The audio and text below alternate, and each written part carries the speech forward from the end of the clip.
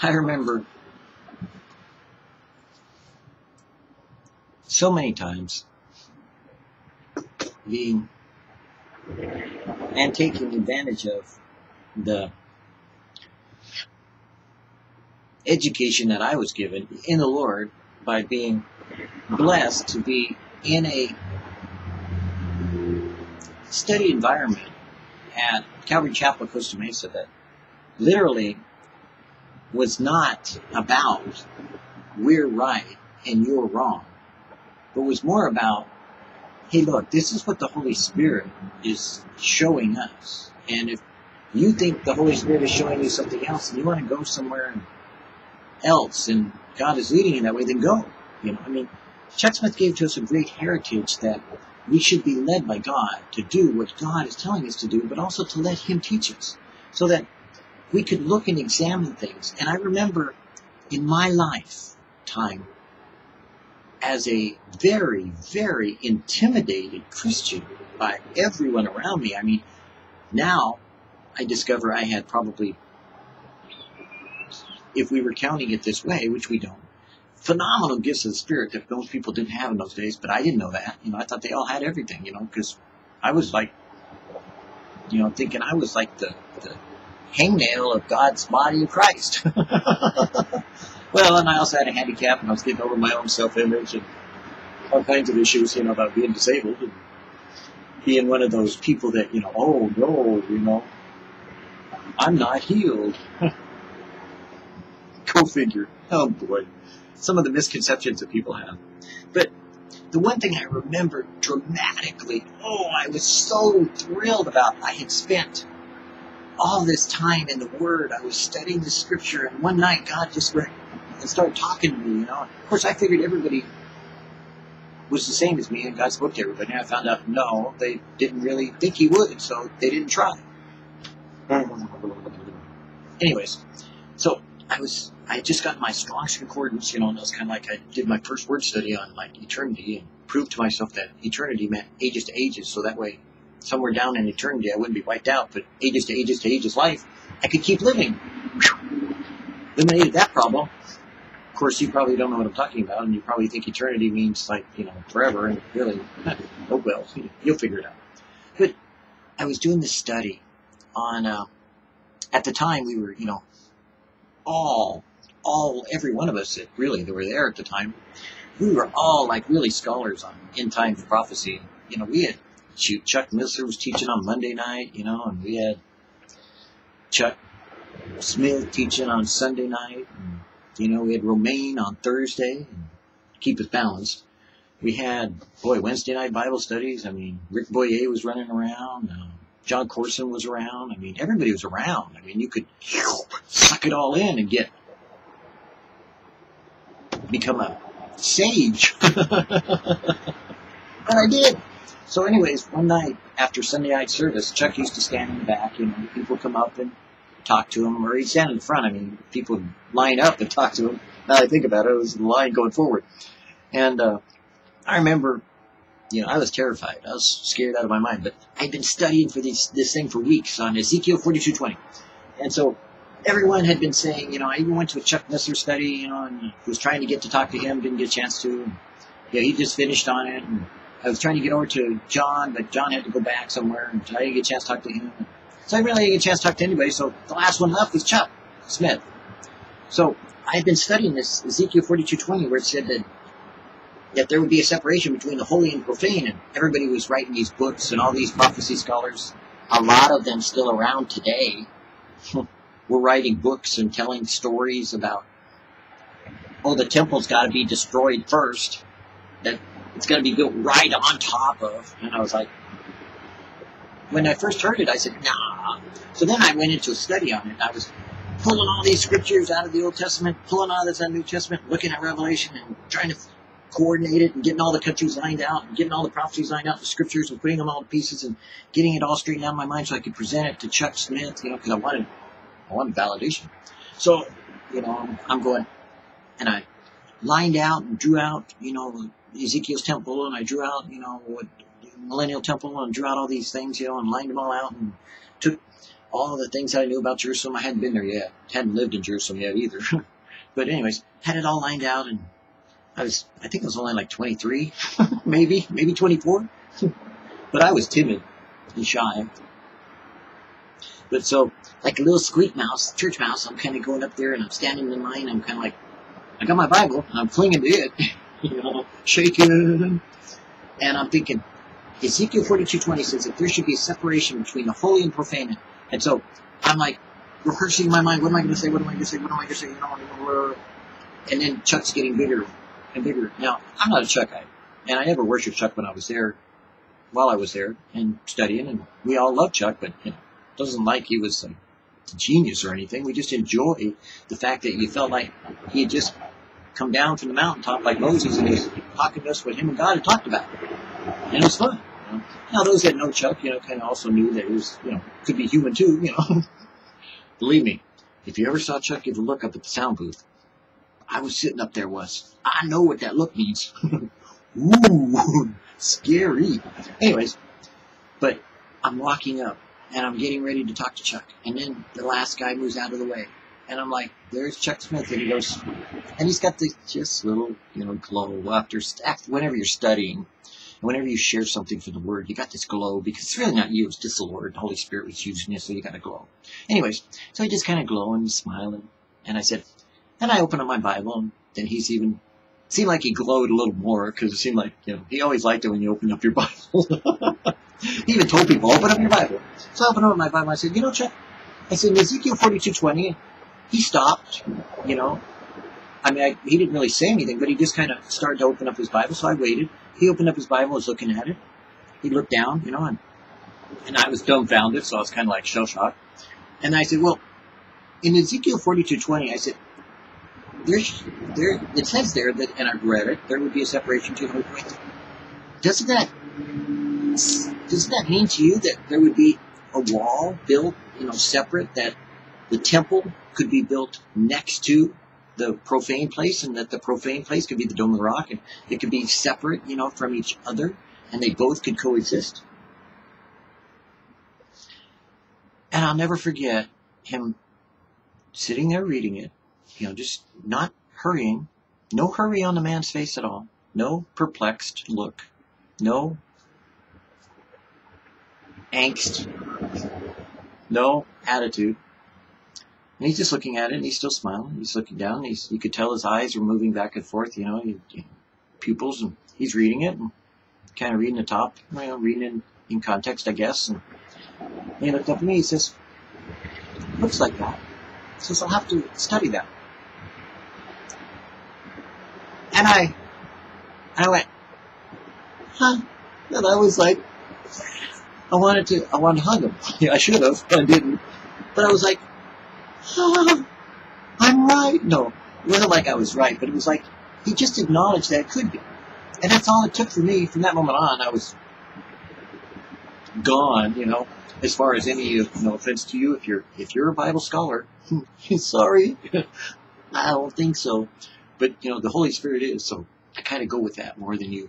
But, I've always enjoyed, Bible scholars, Bible teachers, everybody else, even after that moment.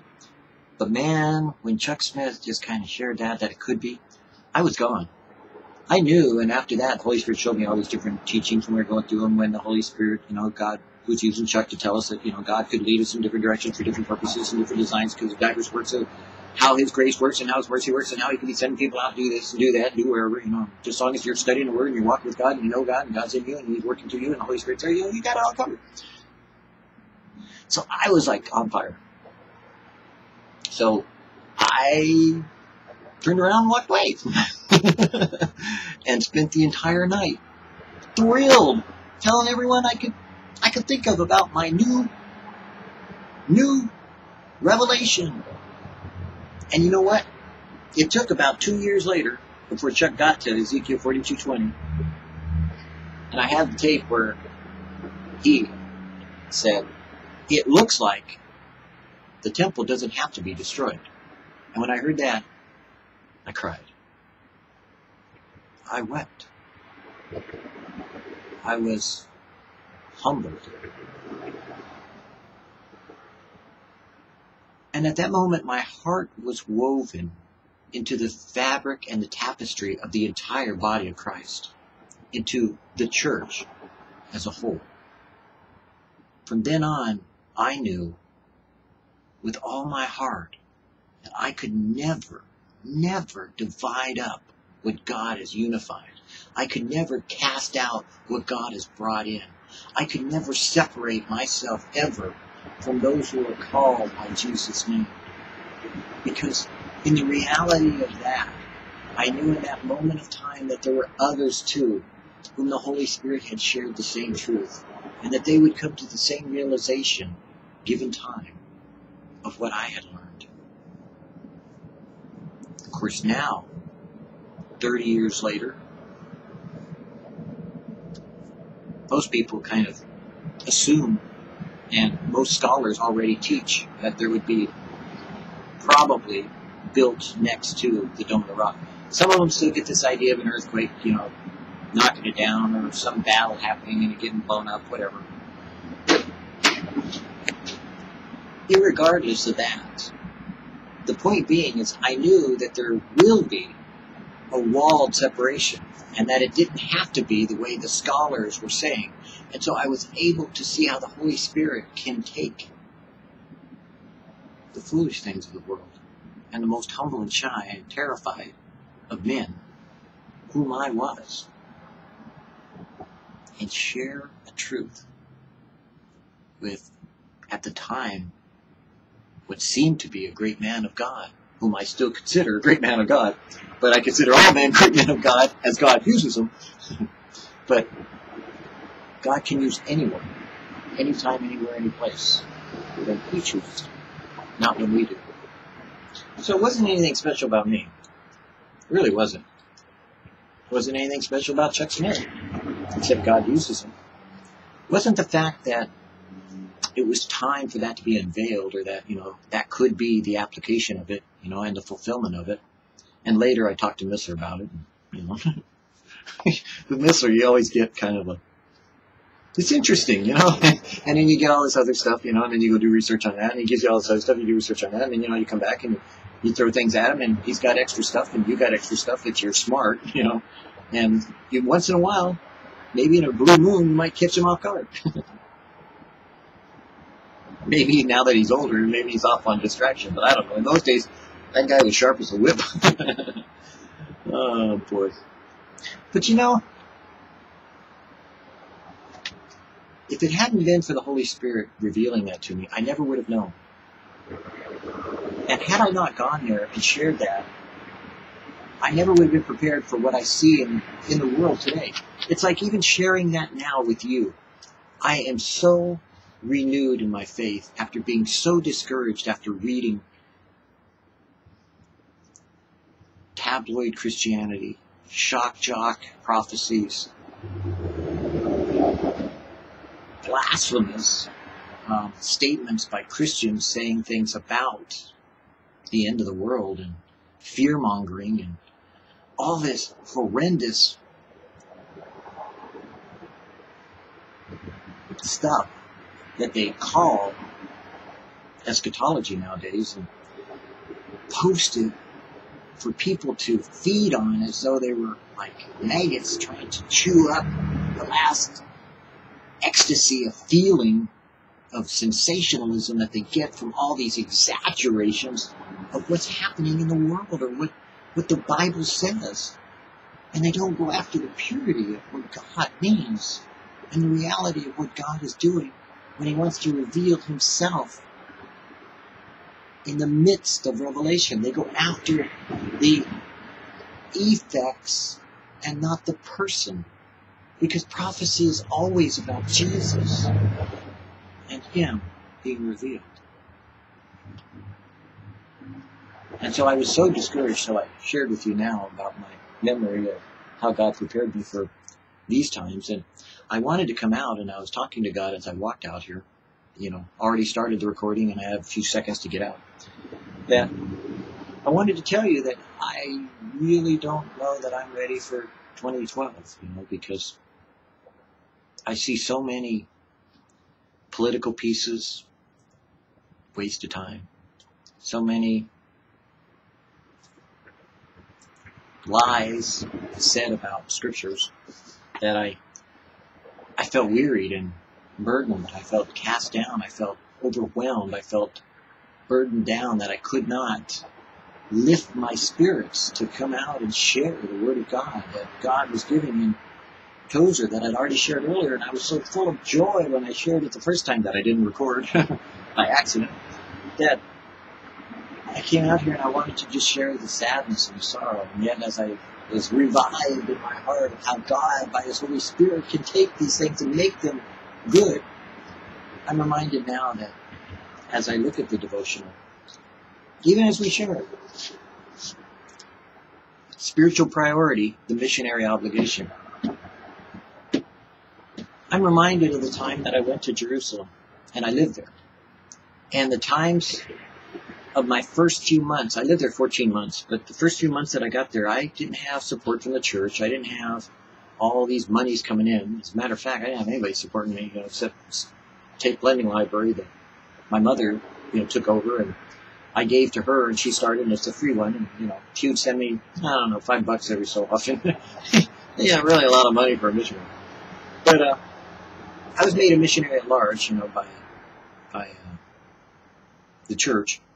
And so when I went to Jerusalem, I found the church there, indeed, so I was able to help them, but they didn't have any money, Nobody had any money. And so I'm broke and impoverished and struggling, but at the same time joyful and excited, but then terrified and fearful, and all those things wrapped up together. That's what a missionary really is, and then overcoming every minute of every hour, by faith, and the next minute, trial and tribulation. Because if you live in Jerusalem, it's compressed. Jerusalem is like a city compacted together. It really is. There's demonic activity, trust me. There's religious activity, huge. There's atheism, mega. There's all kinds of junk going on all at the same time in the city of God. And it is there. It emanates, it radiates, it is a principality, it is a power, it is a deception, it is a lie, it is a fact that where they crucified Jesus is the literal place where God and man, have come to union in the knowledge that this is probably the place where Jacob's ladder went up, or nearby. And that demonic activity as well as oppression and spiritual realities all come into conflict there in that city, especially the old city. But anyways, and I lived in Rahavia, so I'm right there. Actually, at first I lived in the Petra hostel, I think for 6 months, approximately, maybe 8 months. I was in the Petra hostel, which is right there, smack dab in the old city, and I lived on the roof, and you could look out over the entire city. Beautiful. Man, I had eyewitness view of everything. Man, it was great. I was in my tent. That's why they call me a Jesus gypsy. But in remembering that too, as I read the missionary obligation, so many of the miracles and so many of the ways that God provides for a missionary are phenomenal.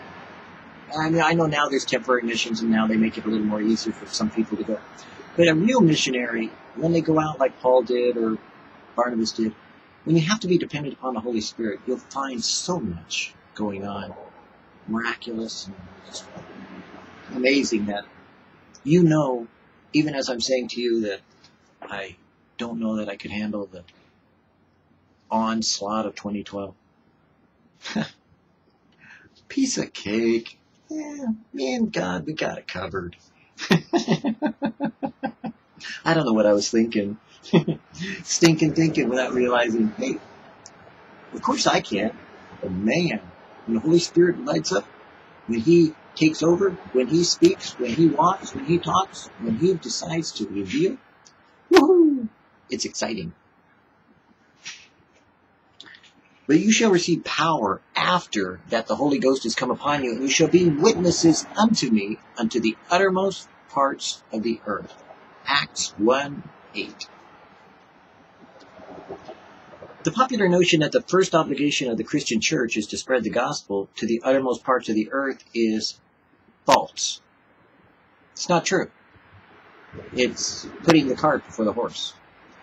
Her first obligation is to be spiritually worthy to spread the gospel. Our Lord said, "Go ye," but he also said, "Tarry ye." And the tarrying had to come before the going. Had the disciples gone forth as missionaries before the day of Pentecost, it would have been an overwhelming spiritual disaster, for they could not have done more than make converts after their own likenesses, and this would have altered for the worse the whole history of the Western world and consequences throughout the ages to come. Do you find people doing that? Do you see in your life today people making mini images of themselves? You know, like, oh, I don't know, pick someone, some big name pastor even, or some well-known ministry, and see if they're making mini images of the same cookie, or are they giving the freedom to the Holy Spirit to allow that person in their own personality to go forth as they are, the way they are, who they are. For you see, when we look at the book of Acts, Peter is not Paul, and Paul is not Barnabas. And even Paul and Barnabas got into conflict at some point in time because Barnabas was trying to tell Paul to be Barnabas. And Paul was trying to tell Barnabas, I ain't doing your job. No offense, but you know what? I'm doing my job. And so Mark got caught in the middle and eventually wound up sticking it out with Barnabas. And Mark is not Paul, and Mark is definitely not Barnabas. So we see personality as well as purpose being accomplished by the Holy Spirit, using them each and every severally differently, and not creating men likened unto themselves. Because even Paul warned, don't say I'm of Apollos or I'm of Paul, but rather say I have Jesus in me. And sadly, I think mostly when you see a lot of people sitting too long in a pew, too long in a church, too long under the tutelage of one master, then they become likened unto that person. Unless the Holy Spirit is there, when the Holy Spirit forces them out to go into the uttermost parts of the world and become who they are meant to be. Chuck Smith often said that you learn ministry by doing ministry. You don't learn ministry by waiting to do ministry. You go and do. And I believe that's true, and he meant, I think, up to a point you learn, then go. You know, like you need a little bit of schooling, then go. You know, like maybe go through the Bible once, having read it once, you know, or listen to his tapes once, do. You know. But after that, then go out in ministry, go do. You don't need all these other, you know, theological titles. You don't need a license. You don't need a reference. You know, you don't need to go to Bible school. You don't need to go to seminary. You know, Chuck was very adamant about that. If the Holy Spirit's called you and told you to go, you go. And he gives you the knowledge that you need at the time. And you will learn the ministry as you go, as Chuck did, until the time that he was prepared for the bigger ministry and the greater ministry that he wound up accomplishing through God doing it in him to become the Jesus movement, as well as Calvary Chapel Costa Mesa and the Calvary Chapel movement, which almost is a denomination now. But theoretically, the seed, being the Word of God, should produce the same kind of fruit regardless of the spiritual condition of those who scatter it, in theory. But it does not work that way. You see, the identical message preached to the heathen by men of differing degrees of godliness will produce different kinds of converts and result in a quality of Christianity varying according to the purity and power of those who preach it. You can tell that today.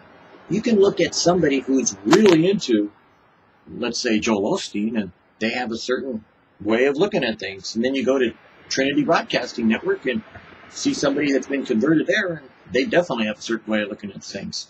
And then you go to somebody that, say, is very, faith-oriented, and they believe in everyone's healed, you know, that the word of this and the word of that, by golly, they're going to get it, you know, and they definitely have a different way of looking at it. So the seed, the Word of God, that is in that person, that's being communicated to the people that are following that person, produces people of like mind. They are the same as the person that they're following. So, in that degree, we see what you want to accomplish. If you want to minister to the body of Christ, then see if that ministry ministers to the entire body of Christ or if it's trying to make disciples unto itself. Because in reality, God wants us to be what He wants us to be. If you are called to be a toe, and stick with toe teachers. If you want to be a finger, and God's told you to be a finger, stick with finger teachers. If you want to be a heart, be heart teachers. But recognize that you are in the woof and the weave in the tapestry that God has created of the bride, part of the body of Christ. I like to say it this way. I may not be, whacked out into one area of Pentecostalism, and I may not be antagonistic completely to a whole area of denominationalism, but you know what? In the fulfillment of the two, I see a beautiful blend. One that is very structured is like a cup. That cup better keep its structure. It better stay very much a cup. And then these people over here who are very soluble, like seem to just slosh around, they're what goes in the cup. So when you put them in the cup, then you have a perfect blend. In other words, the structure of the denominational person fits the unstructured sloppiness of the soluble person over here. I like the analogy. God works with me on it. I minister to everyone. If you tell me you know Jesus, I'll leave you alone. If you don't know Jesus, I'll say, well, you should know Jesus. Should. I don't say have to. I say you should, because that's what Jesus said. He didn't make it mandatory. He said you should. Lots of times you should. Try that for a word study. That will blow your mind if you look up should every time he said it. Christianity will produce after its kind. A worldly-minded, unspiritual church, when she crosses the ocean to give her witness to people of other tongues and cultures, is sure to bring forth on other shores a Christianity much like her own. Everyone likes to point the finger and blame the old structured church for things we see now of what they did wrong. But not many people often give credit to the things that were right, that they often did right. And the fact that we have a Bible in our hands means that something had to have been accomplished through the structure that God ordained to come forth out of the early days of the early church. Otherwise, you would not have a Bible in your hands.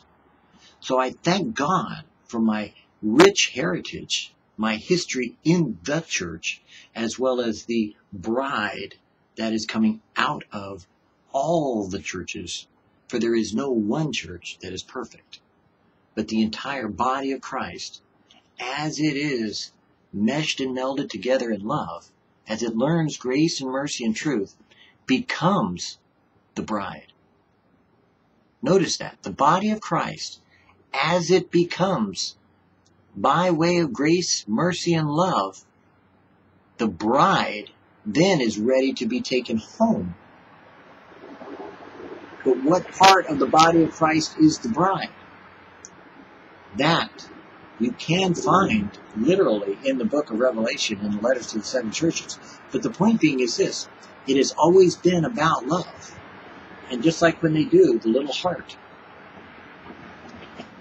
it's always meant to be meshed together and found one, all of us, jointly fit together, working to share the love of God that has been shed abroad in our hearts for those who are unsaved and those that are saved, that we might bring unto God sons and daughters to Him, that He would accept and love with a pure heart and a holy content that says unto them, come ye, blessed of my Father, inherit the kingdom prepared for you before the foundation of the world. For when I was hungry, you gave me to eat. When I was thirsty, you gave me to drink. When I was naked, you clothed me. Enter in. And all the other things that Jesus said. So, when you think you have to do something, or you have to get ready, try to lend an ear to the Holy Spirit in some way, whatever you may do.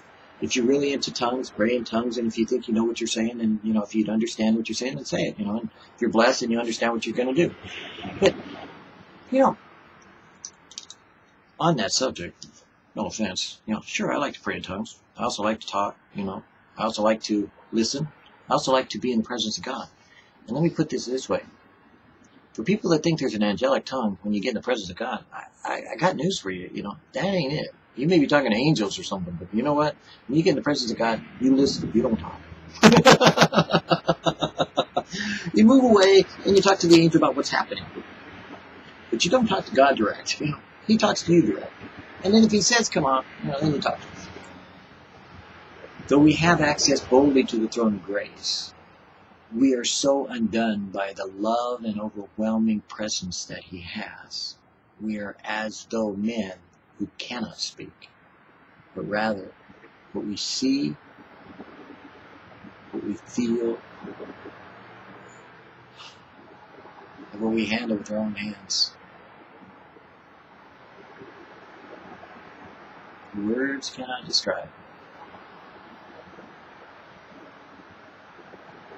And yet one day we'll be.